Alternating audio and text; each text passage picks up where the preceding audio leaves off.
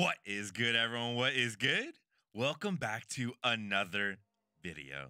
Today we're jumping back into the Go Battle League arena, this time returning once again to the Great League Remix to finally unleash the beast Pokemon that everyone is fretting about, Carbink.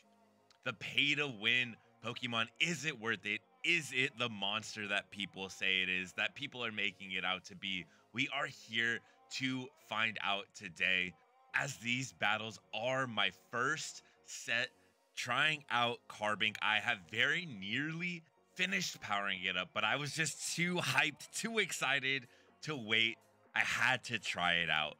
Now, Carbink is going to win a majority, if not all, of its neutral matchups, and obviously it's going to hard counter a lot of the flyers, a lot of the bug Pokemon that you'll be seeing.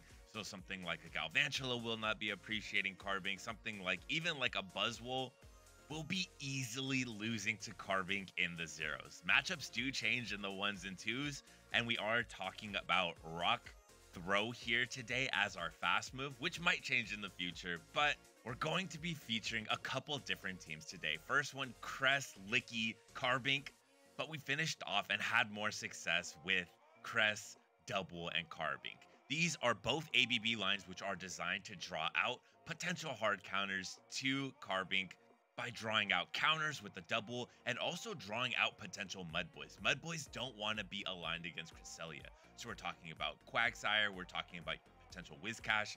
If the opponent has a Mudboy, they see Cresselia on the lead, they might be more apt or likely to bring them out on the safe swap when we bring out our double. And even though this is a Carbink showcase, I have to say Double is an absolute monster. But without further ado, let's go ahead and hop straight into some battles and see what Carbink can do in the Great League Remix.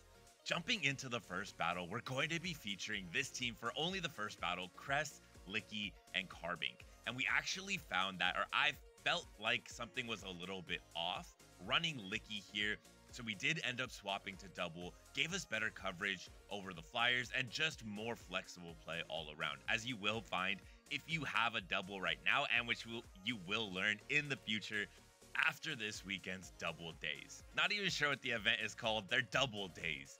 As we do have the Vigoroth on the lead, this is tough for me, right? In an ABB line, you do want to be swapping out to draw out the opponent's hardest counters to your back Pokemon to allow Carbink to sweep. We do see Vigoroth on the lead and we're able to KO that Vigoroth, but that was an instance where Licky just didn't fit right, as we do see two normal Pokemon on the opponent's team, meaning Lickitung doesn't have a lot of play here.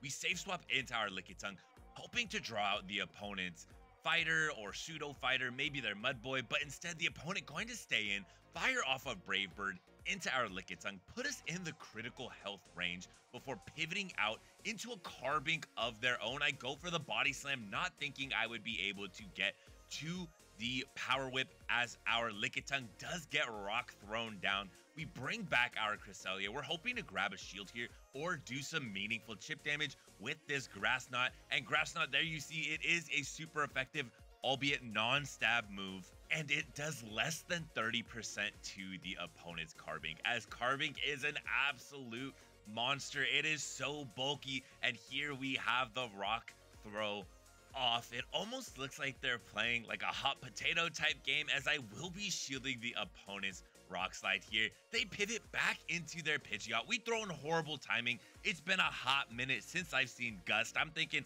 how many turns is this move? Is it 3, 4, 5? I have no idea, as the opponent will be reaching a charge move here. It will be resisted, but in my head, I'm thinking Brave Bird may be the hardest hitting charge move left in the game, so I'm going to shield it up, go for the rock slide, be able to farm down thanks to the double debuff, and now the opponent will be bringing back in a Carbink of their own. We are going to easily be able to outpace the opponent. Even though we are double debuffed, this rock slide will easily be enough to KO, and one rock throw will be enough to take down the opponent's Vigoroth, as Carbink full sweeps and calls game. Well played by the opponent. Thank you for the match. So there you see Lickitung on the safe swap. We're going to be swapping to double, my favorite Pokemon in the Go Battle League, I can now safely say, and I love running Wild Charge on the GOAT as well, as we are going to have the Drifblim on the lead. We're going to immediately pivot out into our double. We build up energy. We were building up to the potential payback to threaten the opponent. They Icy Wind and dip like a lot of the debuffers will before pivoting into their Quagsire. This is perfect for us. We're able to draw out a hard counter to our Carbink in the back with the double. Double doesn't really matter what we do here. Even though we do have a ton of energy, double has done its job.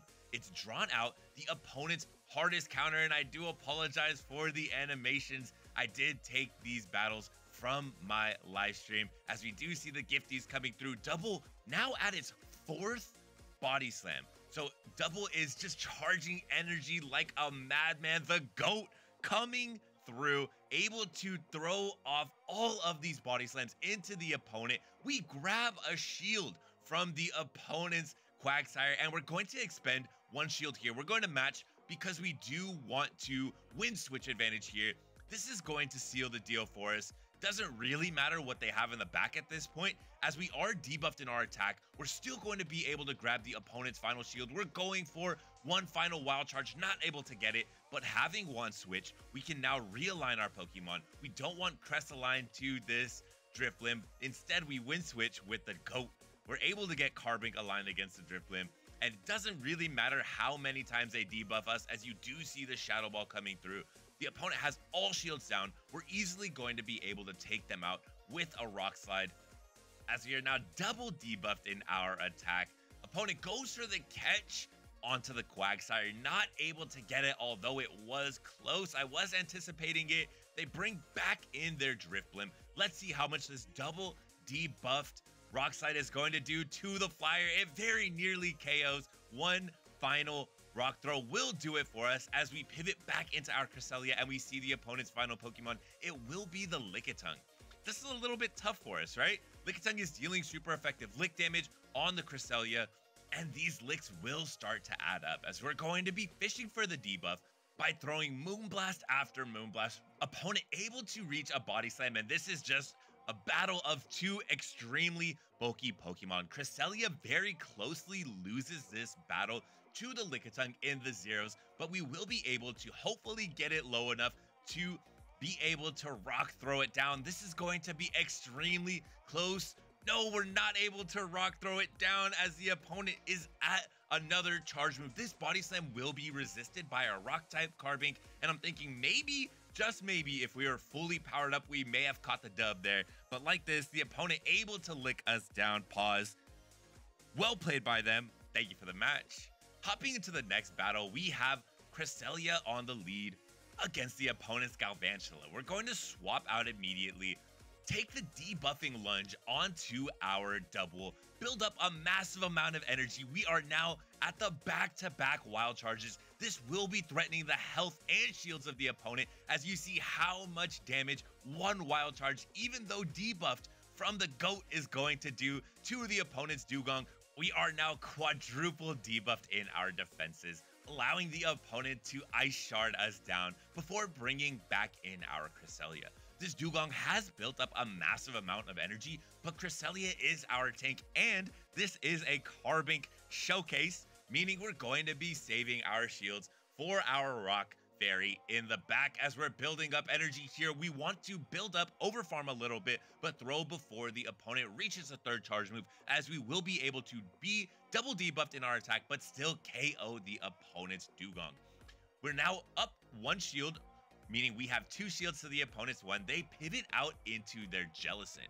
This is a tricky matchup for us. I didn't run the simulations on all of these matchups, but I'm looking Jellicent able to deal super effective surf damage onto our Rock type Pokemon. We're going to be dealing neutral type damage with our Rock type moves, but there you see the Rock Throws and the Rock Slides have already added up. Jellicent is extremely low. Surf, we're able to take that one on the chin.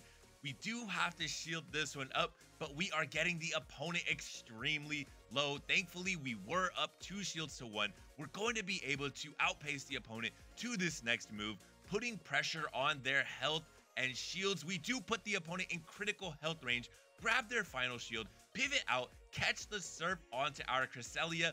Will we be able to farm down? No, we are not, as the opponent brings in their Galvantula. We will be throwing this Moonblast just before the opponent gets their charge move. Will they go for the farm down? We get the debuff on the attack. That debuff, the skilled debuff, allowed us to win as Cresselia survives on a single HP thanks to that Moonblast. 10% debuff. Carbink calls game. Rock throws the opponent's jellyfish down. Well played by them. Very unlucky, but skilled by me. Just kidding. 10% debuff. Thank you for the match. As we hop into the next one, we have a tough lead. Cresselia on the lead against Golbat.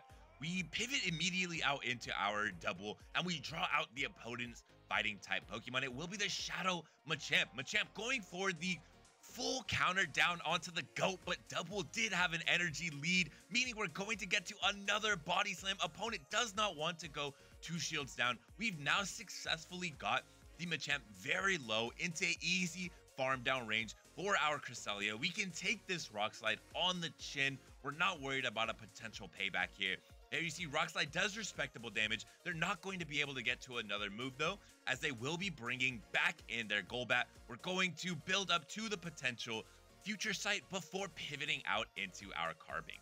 We're not worried about anything the opponent's going to be throwing at us, and they will full send the Shadow Ball. It doesn't do as much damage as you might think, as the opponent will be pivoting out into their Dragon Water type Kingdra.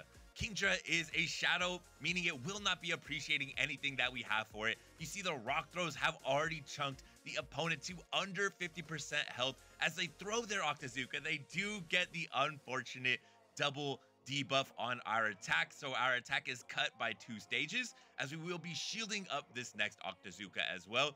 Going for the full farm down on the opponent. Are we going to be able to get it? I get a little bit nervous, a little bit sweaty. Pivot back out into our Cresselia. We are now at 100 energy.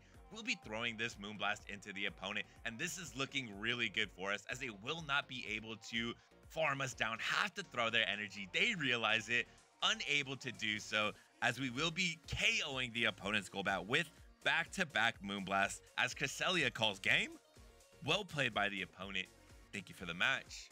Hopping into the next battle, we have a bit of a tricky lead for us, as Cresselia is able to closely win this battle, but we do have to call out the potential Shadow Balls from the opponent. One bait can easily flip this matchup. We grab the opponent's first shield before pivoting out into our double. Double has a massive energy advantage on the opponent's fighting type Pokemon. This time, it will be the Surfetched. We grab a shield from the Surfetched, build up to the Wild Charge.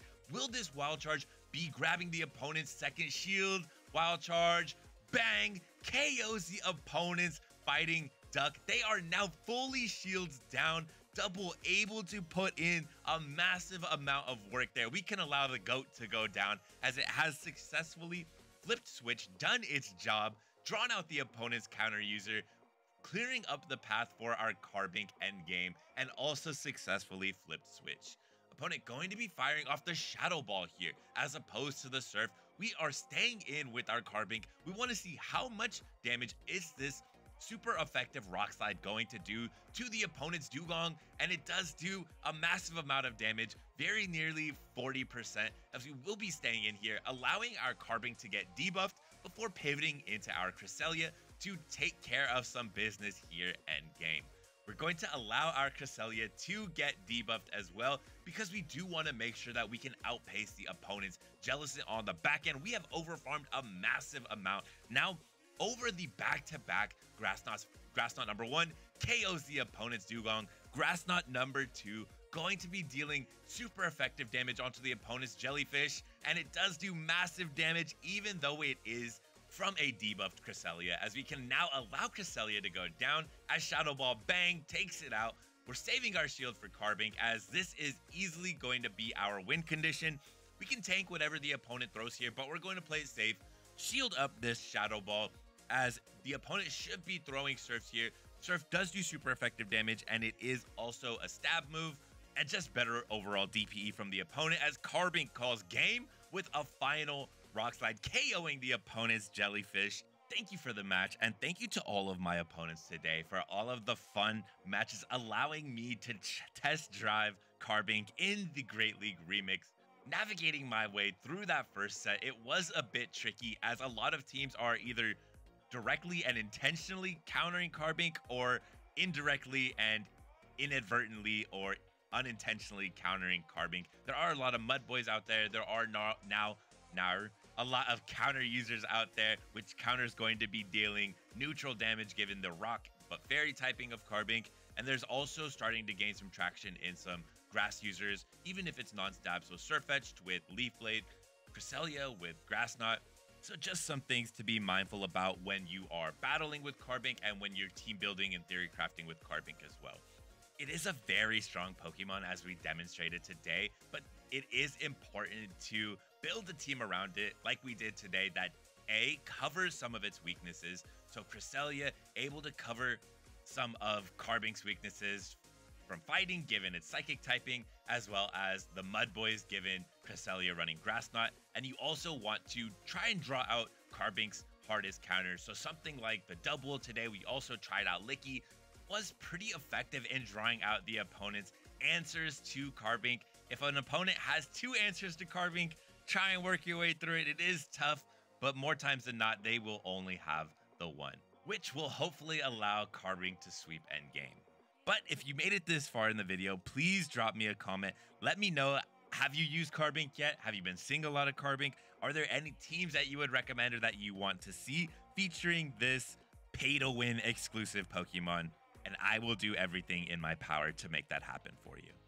But that's going to be all from me. Thank you so much for stopping by. Remember to enjoy the small things. Peace.